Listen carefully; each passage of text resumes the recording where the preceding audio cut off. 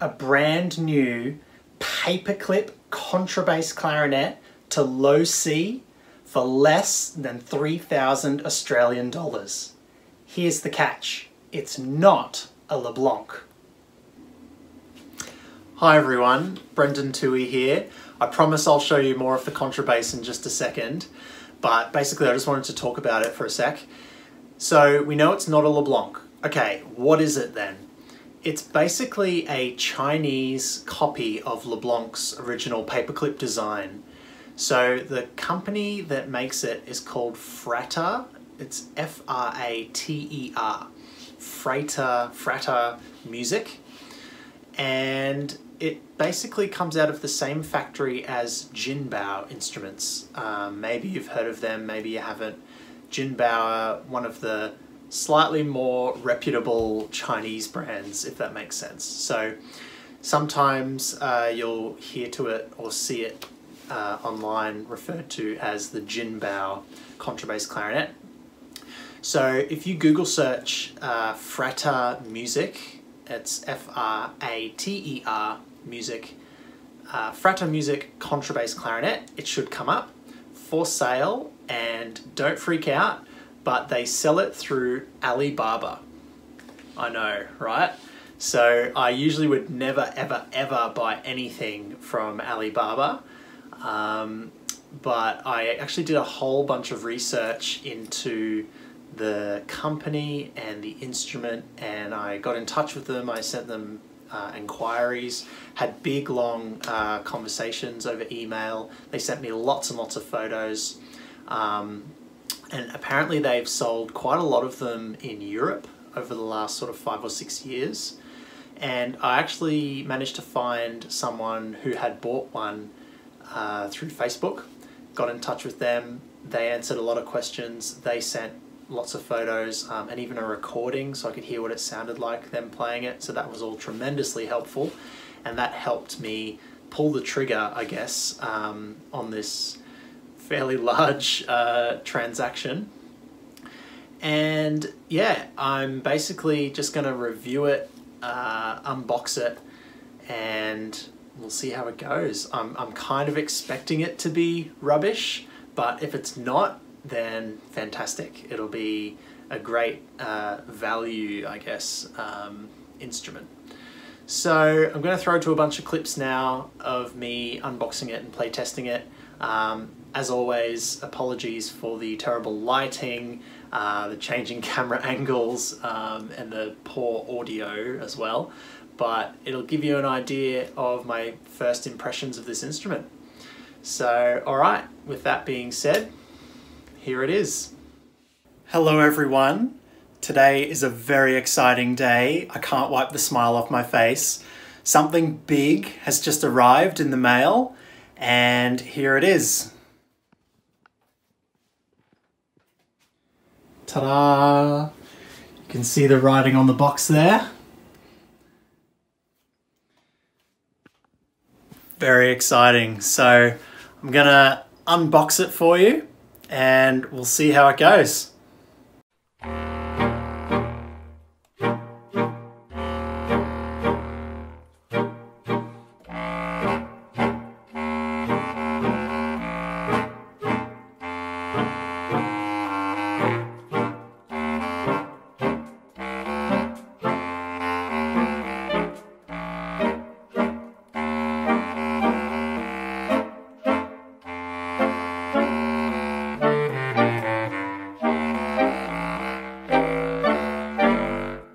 Alright guys, it is freshly unboxed.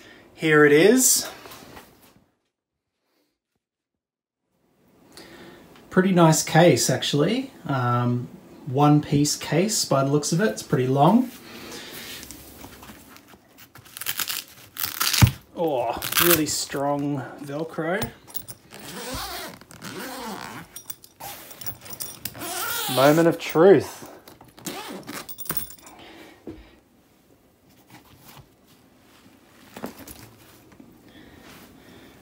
There she is, all wrapped up in plastic. All right, I'll get all this plastic off and I'll get back. Okay, I've gotten all the plastic off And the first thing I notice is the case itself, which looks quite nice, but on further inspection, a lot of the stuff is very loose. This is basically about to fall out. I don't know how well or not you can see that. I thought it was removable, but it is actually glued in, but it's really, really not a lot of protection there. In fact, I've already spotted at the top of this joint here a massive dent. So the top is dented, probably just from shipping in a case that's not very protective.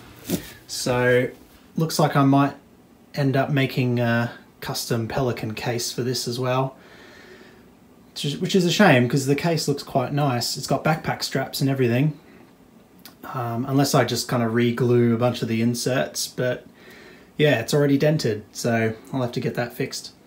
All right, time to set her up and see if she plays.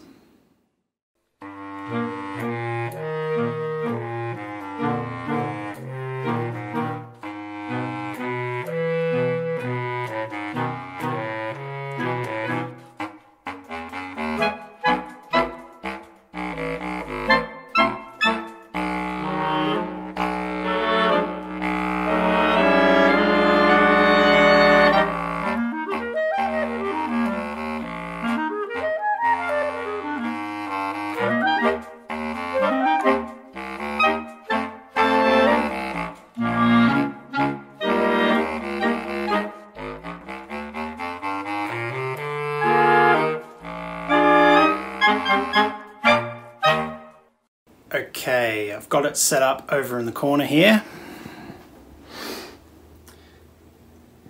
Ended up using a spare Hercules bass clarinet bassoon stand. Found it tricky to get the bell on properly. The little adjustment thing was a bit tight and wouldn't slide on, so I had to kind of twist it and turn it, as I suppose you have to do with any clarinet joint. Hopefully the bottom brace, bell, whatever you want to call it, doesn't really get damaged or dented in there. And I just wanted to show you the mouthpiece real quick.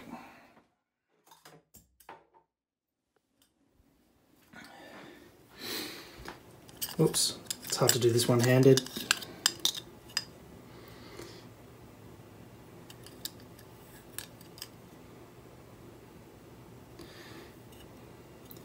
Looks pretty average, but we'll see how it plays.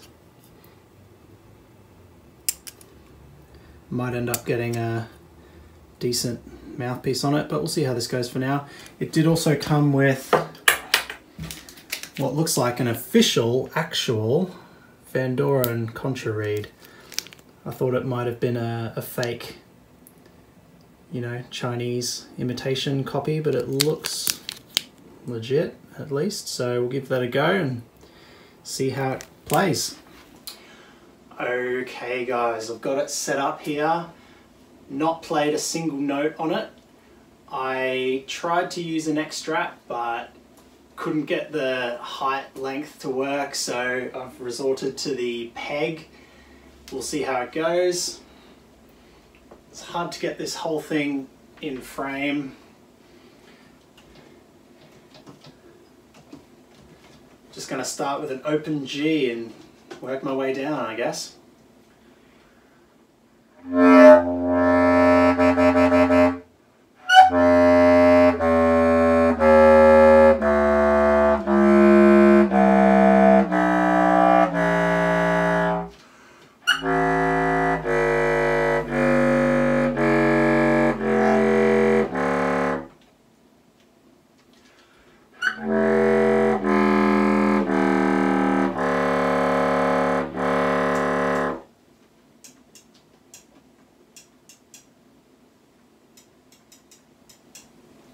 Unless I'm mistaken,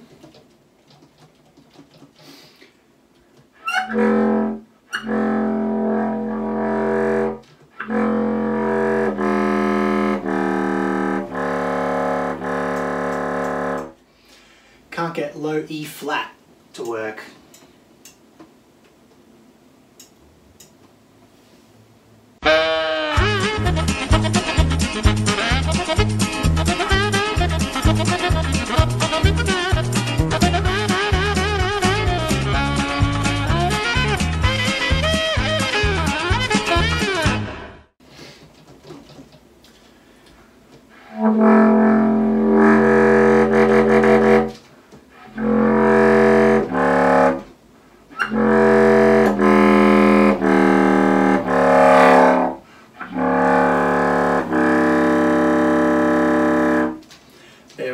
that's low E flat working.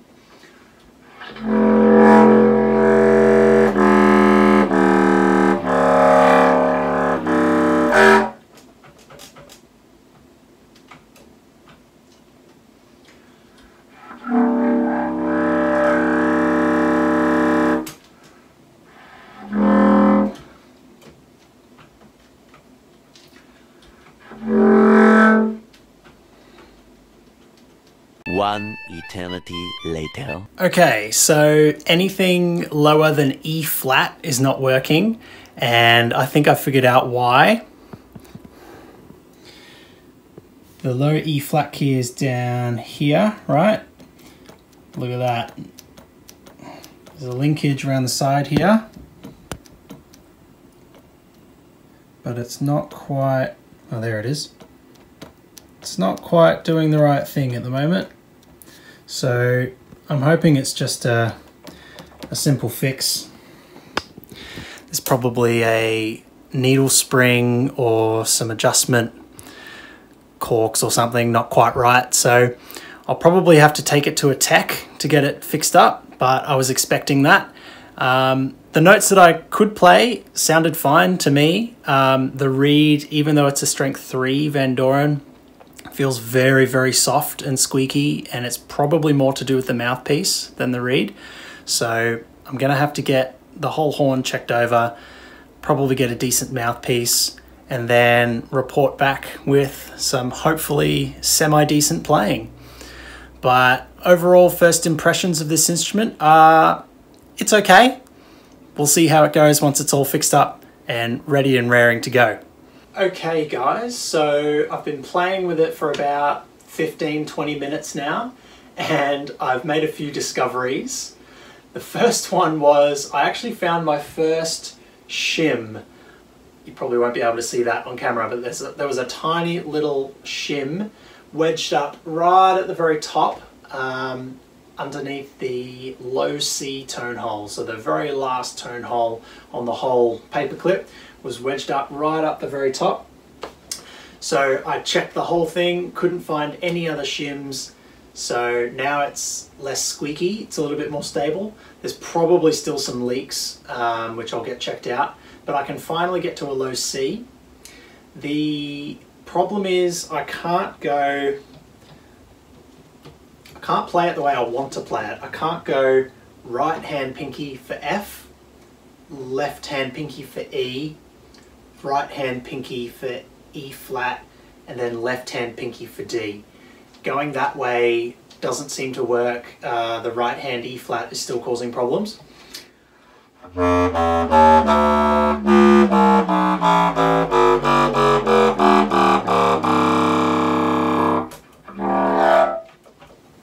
So when I go from, the right hand E flat came out pretty well that time, but when I try and take the left hand pinky off to go to left hand pinky D, it's not sealing. The right hand pinky E flat is not keeping the E closed. So what I have to do is go left F, right E, forget about E flat altogether, and then just go left D, and then from there I can get a C sharp and a C, although it's easier to go D to C than going D, C sharp, C. So I'll just play for a little bit. Hopefully this comes out okay.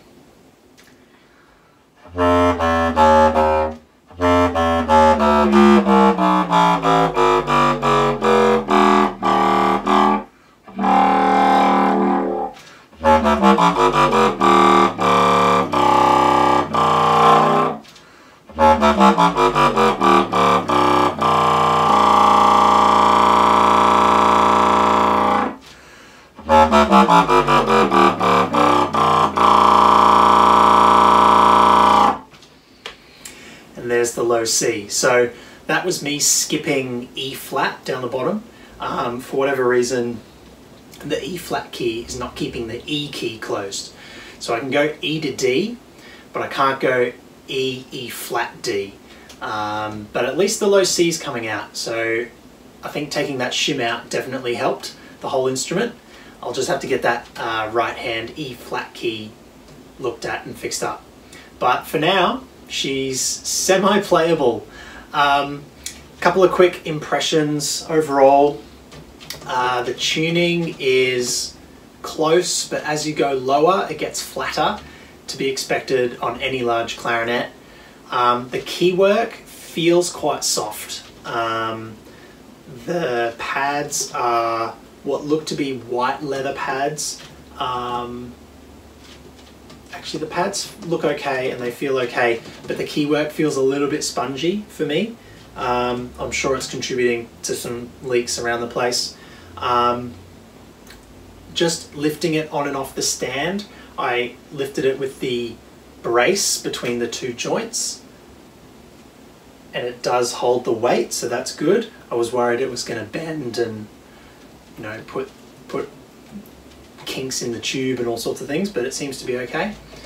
I also experimented with some mouthpieces and reeds. So I got my Contra Alto out, which is a Selma Bundy. I expected the mouthpieces not to fit, and they didn't, so that's fine. But I tried the ligatures and I tried some reeds. I tried some Legers that I used on my Contra Alto, and on this they didn't work at all. They were basically unplayable, really squeaky. I could barely get an open G. Anything else that wasn't an open G squeaked. So probably just a marriage of the reed strength to the mouthpiece kind of thing.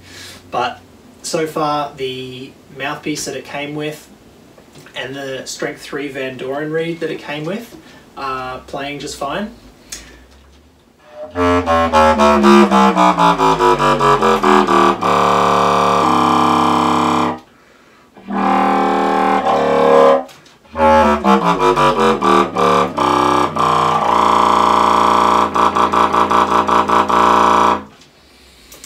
So there you go, I'll probably just stick with the regular mouthpiece and reed for now. Alright, I might leave it there. I'll try and get this E flat key fixed up, and I'll come back to you a bit later with some other impressions and other videos. Alright, see ya, bye. Alright guys, there you have it. My initial impressions after playtesting the Jinbao Contrabass Clarinet for the first time. Let me know if you have any questions in the comments below, and I'll do my best to answer them. I also just wanted to let you guys know of some future plans for a bit of a contrabass video series, I guess, that I'm planning. I want to record a whole bunch of different videos on this instrument, mainly comparing it against other contrabass clarinets. So I've got a few mates here in Melbourne who have different kinds of contrabasses, paperclip LeBlancs, straight LeBlancs, even Eppelsheim. I don't know of a Melbourne-based Selma. I do know there's one in Sydney, but I think that'd be difficult to get our hands on. But yeah, I want to put it up against a whole bunch of other contrabasses. Oh, also the LeBlanc plastic ABS straight one. Got all sorts of plans to compare it against those, and basically see if it's still worth the money, I guess. If it's a good value buy, which I think it is. I just have to get mine fixed up first, but once that's done, I'm sure it'll be pretty decent. Alright, I might leave it there, and let me know if you have any questions. Alright, see ya. Bye.